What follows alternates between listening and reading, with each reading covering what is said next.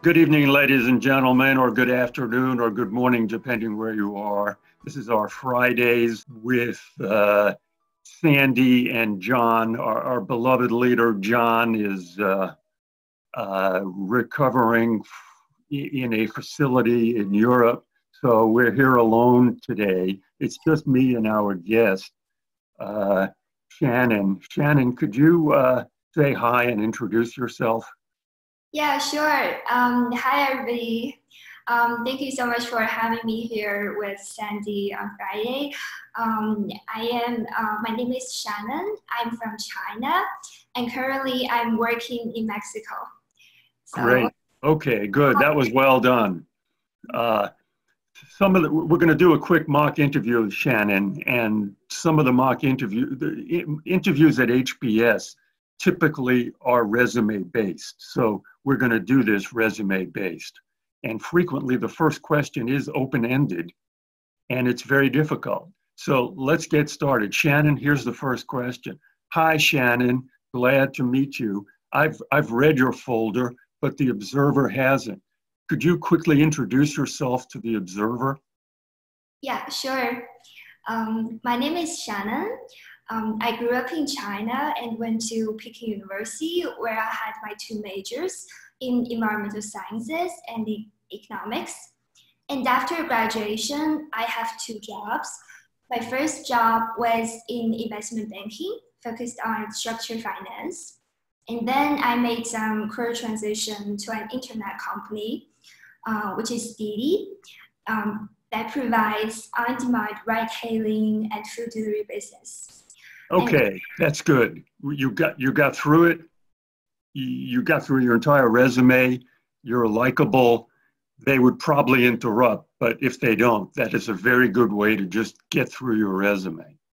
Tell me about Didi. What is it, and why? How do you like Mexico, and what do you do there? Yeah, sure. Actually, Didi is a Chinese-based internet company that is providing the ride-hailing services to customers in China and across the globe. Currently, we have services in Latin America and in Japan and Australia. And when you say it, what does Didi do? Is that like America Online or Google or what? It's like Uber, like Lyft. Like Uber. Yeah, I got it now. Okay. Yeah. So how do you like working in Mexico? I really love it. It's like Mexico is a really fascinating place with its amazing culture. So I got some like trouble like without speaking Spanish at the first place, and with some like culture shock at the beginning. But after I came to Mexico last year, I'm taking Spanish classes. And I'm getting like good. Let's go back to Peking University.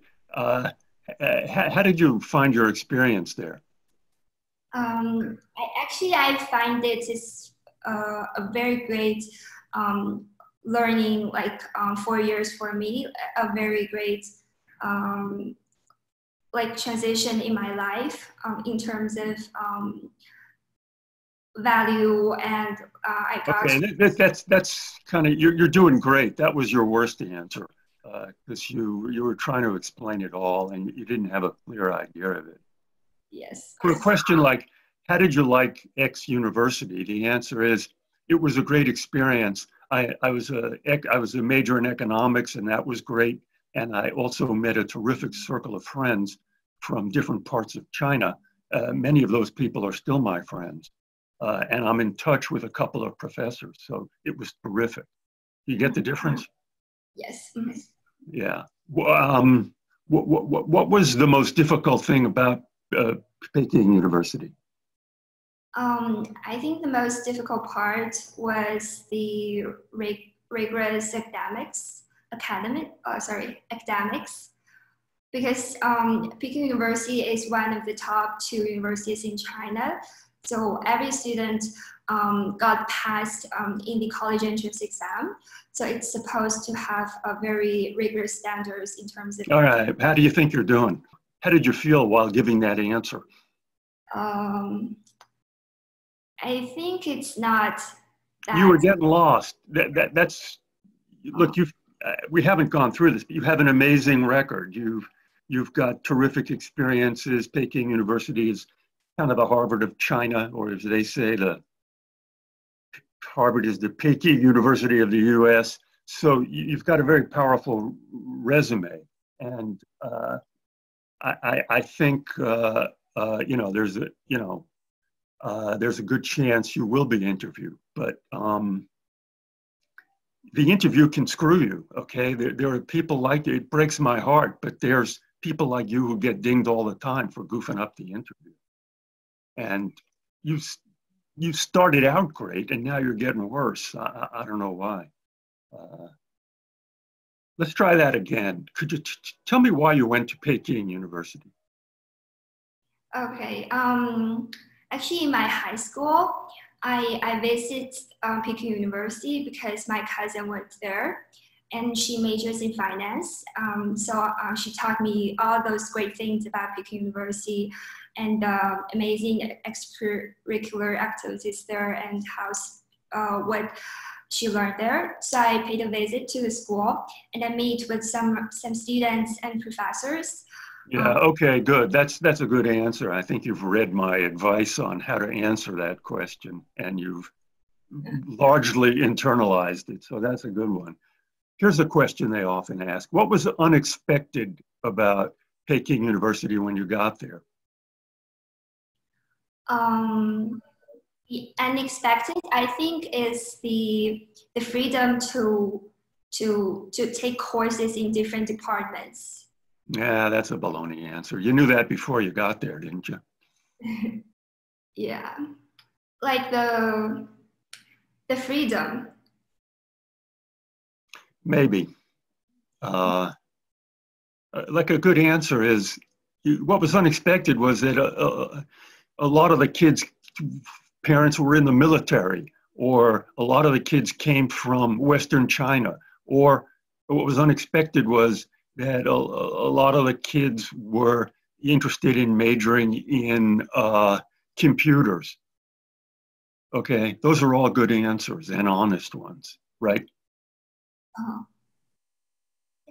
I mean, they sound honest. They're not your experience, but those are good answers. So with that in mind, tell me what was, or that a lot of the kids were rich. Whatever the truth is, what was unexpected? What really surprised me was a lot of students in Peking University are really interested in science, in mathematics, physics, and chemistry. All right.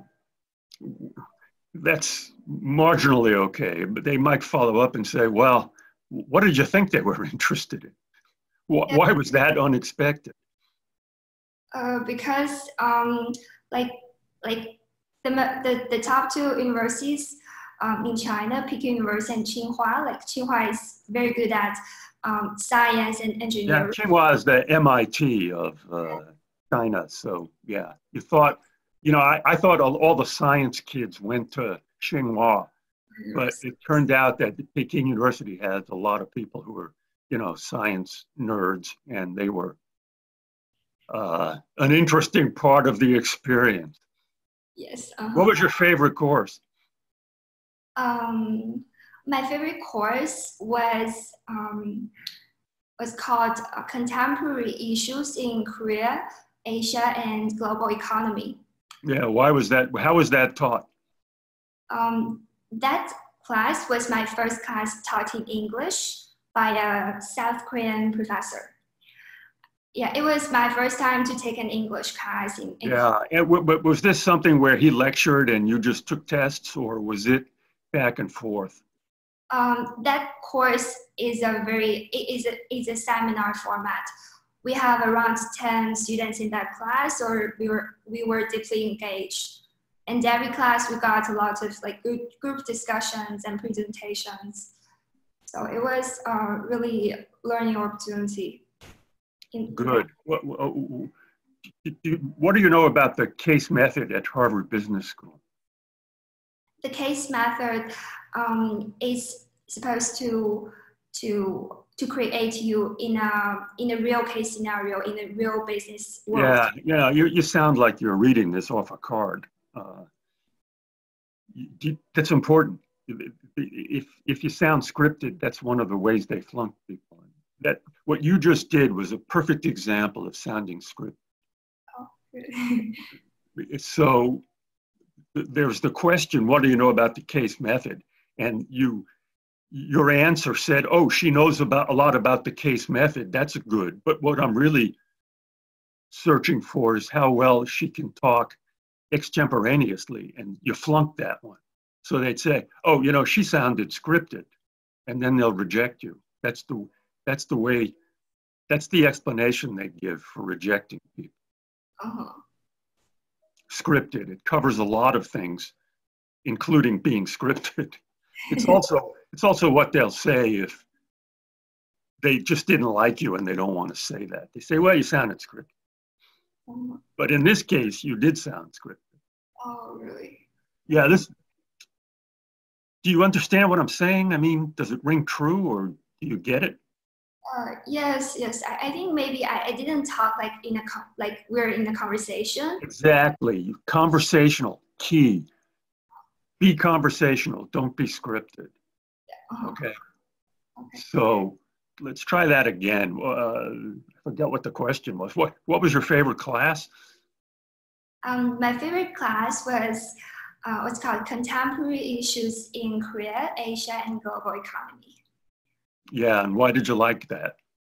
Because that was my first class taught in English in my Peking University courses. And it was taught by a Korean professor. And the class was within 10 people. And so it's a seminar-based format. So everyone was very engaged. And we have a lot of group discussions. Okay, good. You got to it. Like the answer should be, oh, my favorite course was this first seminar I took about Korea. It was exciting. It was a seminar format. I got to interact with kids. I got to know the professor. There was a couple of papers that, I learned a lot about how to write a paper, and I really got friendly with the other kids. You get the difference? Yes. I just repeated everything you said, except I made it more conversational. And if they ask you what your favorite class is, you should, look a little excited.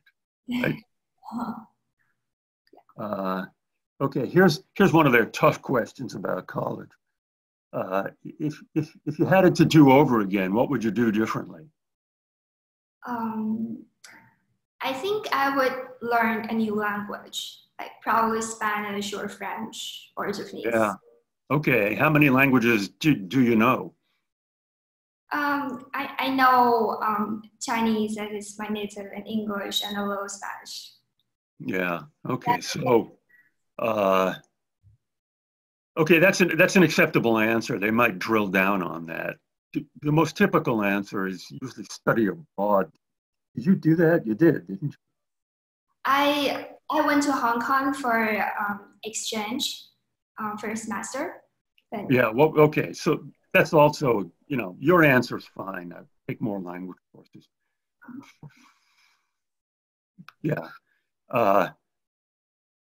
We're going to wrap this up in 5 minutes, but let's just.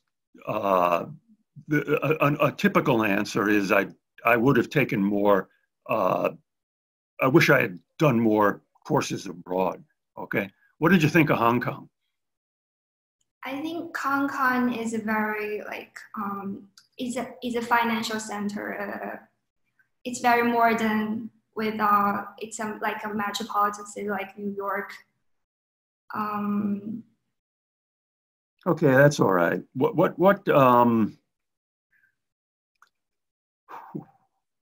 Okay, here's one of their tough questions. What's going to be difficult for you at Harvard Business School?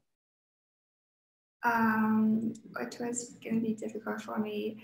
I think probably for the first semester, I would find it a little bit difficult to prioritize like Yeah, besides managing your time, what that's besides, besides managing your time, what is going to be difficult?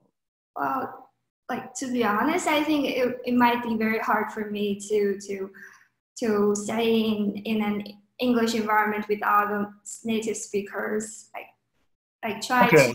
Okay, that's a fair answer. Uh, they won't hold it against you. They'll make an independent judgment of your English. Your English is, you know, fine. It's good enough for this interview, and it will be good enough for Harvard Business School. I'm just telling you that. Thank you. Okay, so these are some of the problems and some of the typical questions asked at an HBS interview. We're going to post some guidelines for how to do your interview under this video. And thank you, Shannon, for being a guinea pig in actually reenacting a mock interview here, okay? I wish you lots of luck, and I think you're going to do fine. I hope to see you here next year, okay? Thank you so much, Sandy. Thank you for your advice. Thank you. Okay, adios. Bye-bye.